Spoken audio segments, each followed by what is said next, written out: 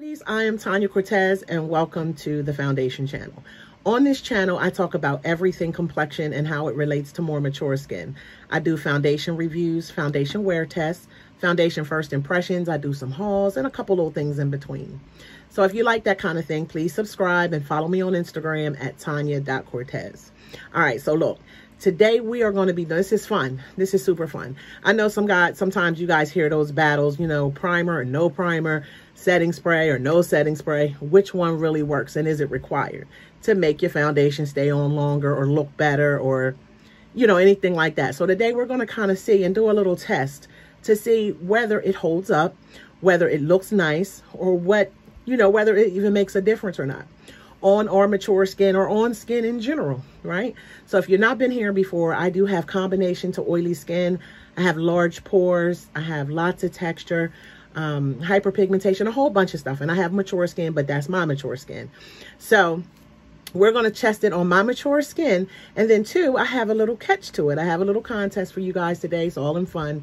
So you have to guess what foundation I am using in this video. Because it's not about the foundation this time. It's about the base. All about that base, right? So it's not about the foundation. So I'm going to give you 4 choices in the video right here, up in here somewhere. I'm going to give you 4 choices of the foundation that I have on. And throughout this video, just take a guess and see if you can guess which foundation I have on.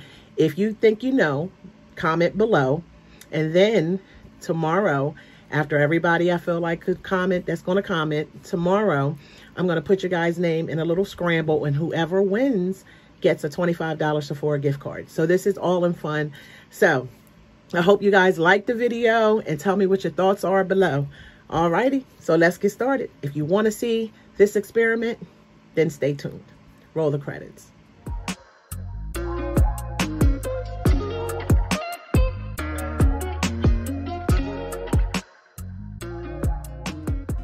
All right, guys, so let's go ahead and get started with this little process. So I don't know if you guys can remember, but if you're in your 40s, 50s or above or something like that, you'll remember, at least I can remember, I didn't have any brushes or primers or concealers and contouring. I didn't have any of that. I started wearing foundation when I was 17 years old.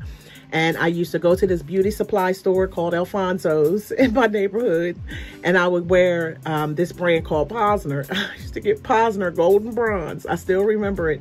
And I would get the liquid and the little powder, right? I would go home. I had either cocoa butter or Vaseline on my face or something like that. I would lather my foundation on, right? And take the little powder puff, put the little powder on. Girl, I would put on my black liner and my red lipstick. You couldn't tell me I wasn't cute, honey. You couldn't tell me I wasn't cute, right? But now we do have better tools and we have better products that we can put on our face to try and make the base of our face look more flawless while we're wearing our foundation and try to make it last longer, all that kind of good stuff. So what I wanted to do today is just to see if primer really matters versus a regular moisturizer or whatever you put on your face. You know, at this point of the game, when you have more mature skin, you want to just throw everything at it and hope something works well. So we're just going to see if this is going to make our foundation lay longer, whether it's going to break up any faster than the side that doesn't have a primer on. So what I'm going to use is one foundation on the whole face, of course, and I'm going to prime with one side. I'm going to prime this side because this is where I got all the situation. This is the side I have more texture, more hyperpigmentation on this side, but the texture, the pores is real on this side. Well, they're all over, but this side is a little bit more challenged. So I'm going to put the primer on this side, and my whole face is moisturized. So this is the only side. This side only has moisturizer. So we're going to go ahead and get started with this. And I'm going to be using my new favorite, one of my new favorite primers. And this is the One Size by Patrick Starr. I am so in love with this primer. I haven't put it down since I've gotten it. And I'm going to go ahead and put this primer on and this side of the face.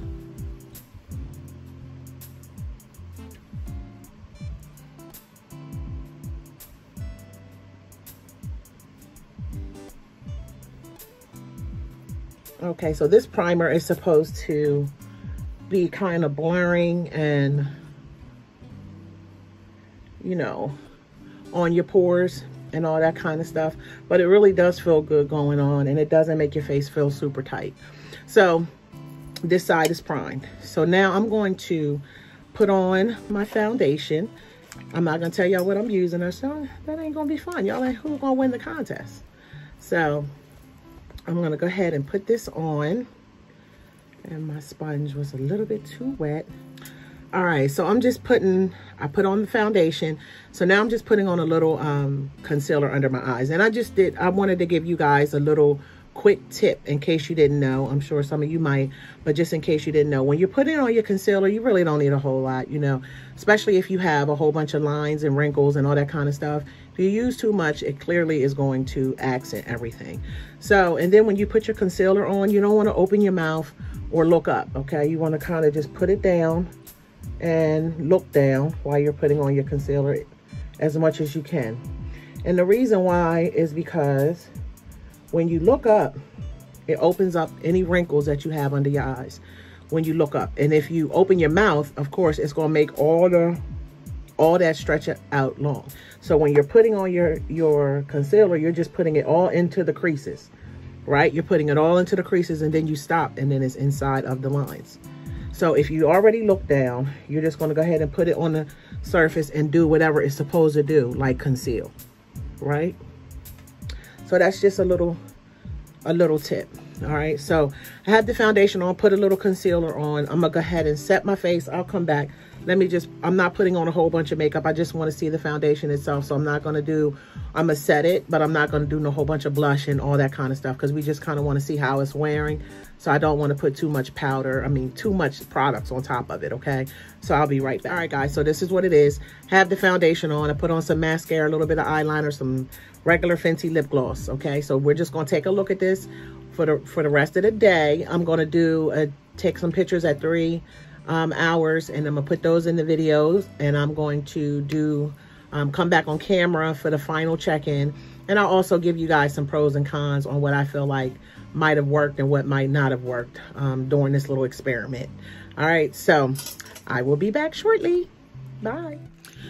All right, guys, so I'm back. It's been 5 hours with this primer and moisturizer on my face. All right, so I'm gonna go ahead and take a look, let you guys take a look at it, and you can see. Now, this is the moisturizer side, and this is the primed side. All right, I'm gonna turn the lights down, you know, so you know when them lights are on, everything looks so beautiful. Let's turn these lights down to see the real magic. All right, so this is the prime side.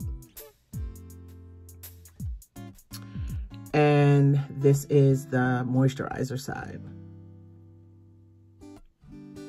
All right. Okay, so first off, after 3 hours, that's when I really started to see the changes in the foundation with the primed side. I started to see that my texture got a little bit more accented, and that I started getting a little bit more shiny right in my nose, right up in here. I noticed that, but the moisturizer side was still holding on pretty good.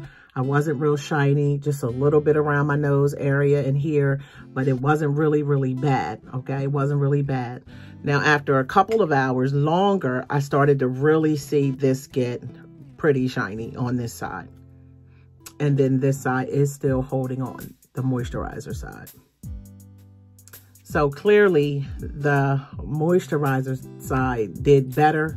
And I'm upset, honey. The devil is a lie. Because I love my primers, okay? I love my primers. So it becomes a thing now. What is your choice? Because there are primers, good primers that blur the pores, that, you know, makes the pores like pore fillers, mattify them really well, and all that kind of stuff. And then, of course, you have some women who always just wore moisturizer. So it's just a matter of choice. Oily skin girls, you might want to go ahead and still use a primer. I'm oily. And then the ones who have dry skin, you might like the feel and the look of the moisturizer side better, because you can clearly see this side here looks a little smoother. And I know in this amount of time frame that is pretty much not the foundation, because this foundation is one of my holy grails and it works well, it wears well on my skin. I don't want to say that the moisturizer side is better, but in this test, it did work out better. I don't know how it would work out with other foundations, but with this particular foundation, it worked really, really well.